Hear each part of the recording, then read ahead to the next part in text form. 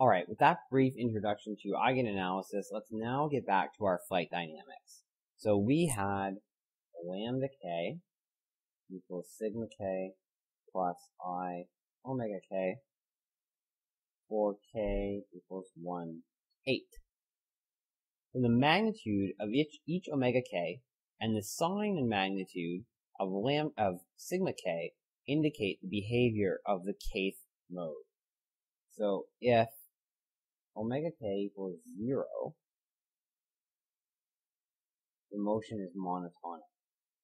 There's no oscillation.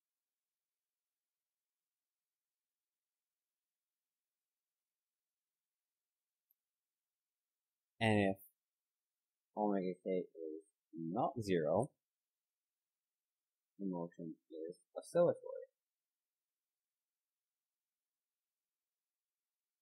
In the case of oscillatory motion, we'll always have a pair of complex eigenmodes. We'll always have lambda equals sigma plus or minus I omega, as we saw for the spring mass damper system. Now, if sigma k is positive,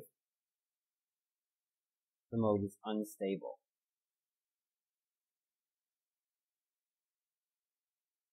Which means that the aircraft will have exponential divergence from the trim state. Sketching that out means that a small initial perturbation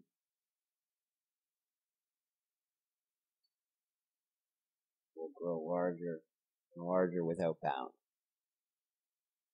Whereas if sigma k is less than 0, then the mode is stable. And the motion decays.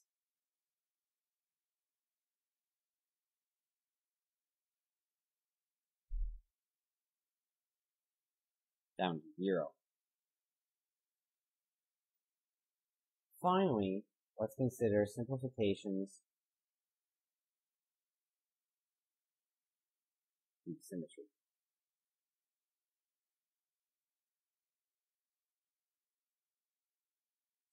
In general, the Jacobian matrices A and B have non-zero elements. However, if we have geometric symmetry,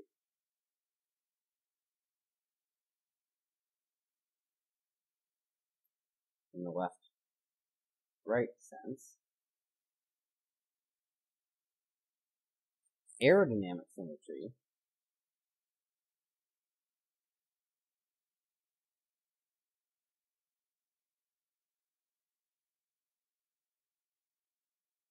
which means that V naught, which is the side slip velocity, is equal to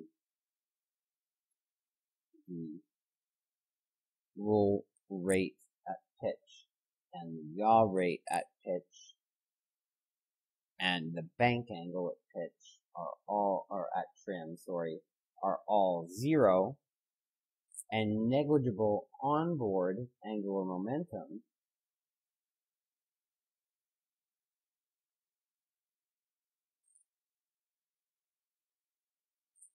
then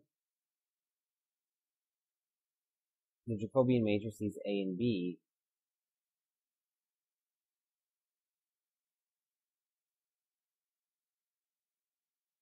have the following form if we reorder the equations, where blank spots indicate elements which are 0 or nearly 0.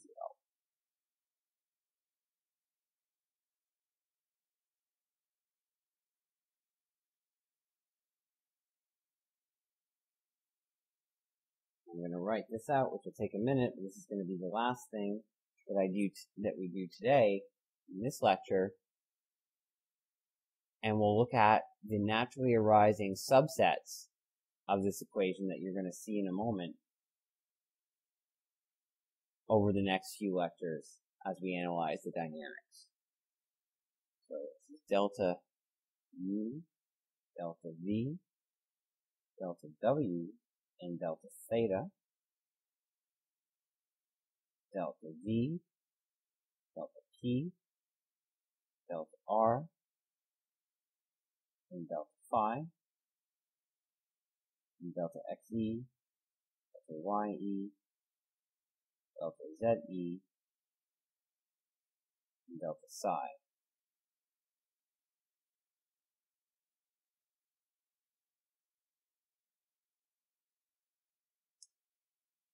And this is equal to, I'm not going to write the actual elements, I'm going to show where the elements are significantly zero and where they're significantly non-zero. And this is times delta U, delta V, delta W, delta theta, delta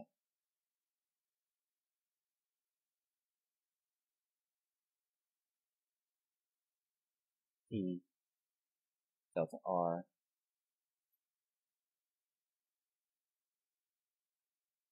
oops, sorry, just realized I made a mistake here.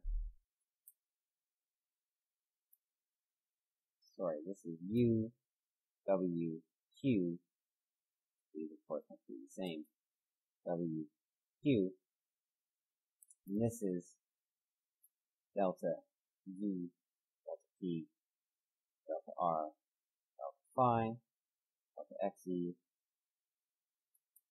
delta YE, delta ZE, and delta psi. Plus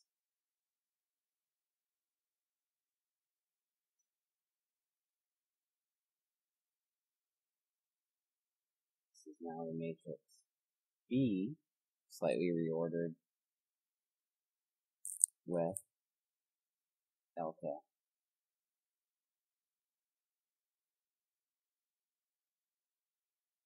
T,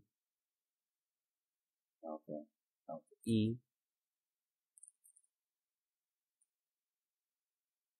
sorry, delta this is F, plus delta E, delta A, ailerons, and delta R for rudder. And you notice I've left some blank spots throughout this, and that was intentional.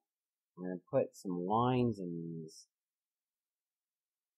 to help visualize breaking this up into several smaller systems.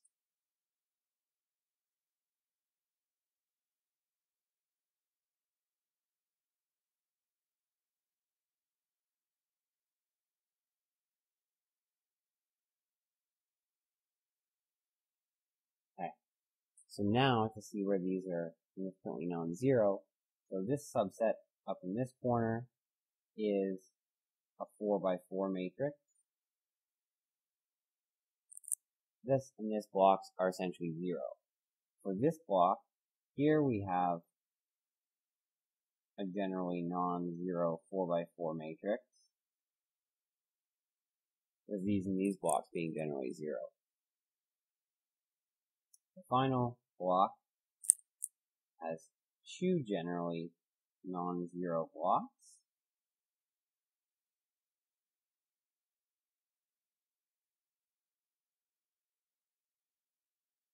with the third being near zero.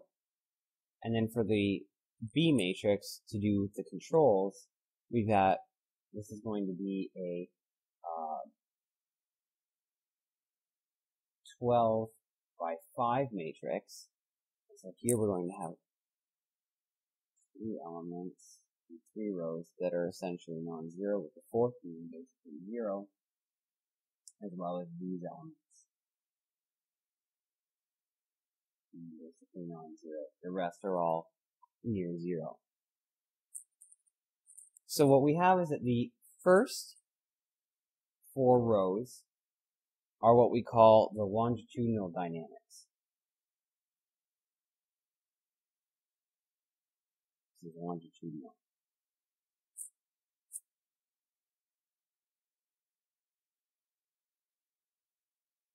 The next 4 rows are the lateral dynamics.